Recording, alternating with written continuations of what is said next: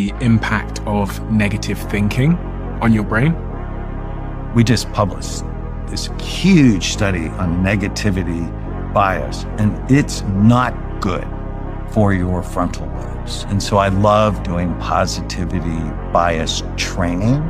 Like I train all of my patients, start every day. Today is going to be a great day. I mean, somebody asked me today if I believe in manifestation. Sort of. I think you have to tell your brain what you want, and then your brain will figure out how to get it. And so if you go, today is going to be a great day, your brain starts looking like, well, why is today going to be a great day? And when you go to bed at night, what went well today?